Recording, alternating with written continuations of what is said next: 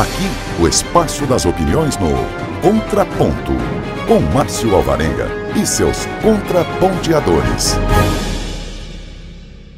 Alô, amigos, sábado, 11 da manhã, no Trocando em Miúdos, Contraponto, um tema, a segunda profissão no terceiro tempo da vida.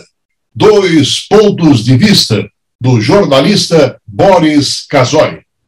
Um debate importantíssimo no Contraponto.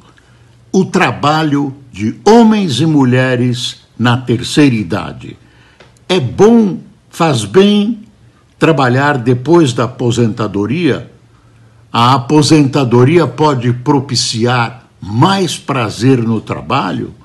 Deve propiciar uma ocupação onde a pessoa se sinta útil? Todas essas questões estarão sendo debatidas no sábado, dia 9, às 11 horas, no Contraponto.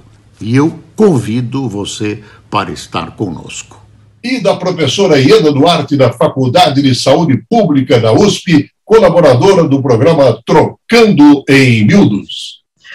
O que você pensa em fazer com o seu tempo conforme a idade avança?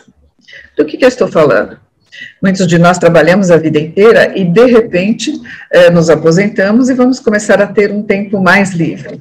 Ou, mesmo que não tenhamos trabalhado antes, fazíamos outras coisas, como nos comprometíamos com atividades domésticas ou outras atividades, e, de repente, muda a nossa estrutura e a nossa dinâmica familiar, e agora temos mais tempo livre.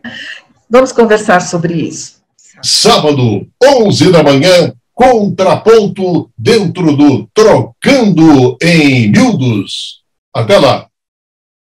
Aqui, o espaço das opiniões no Contraponto, com Márcio Alvarenga e seus contraponteadores.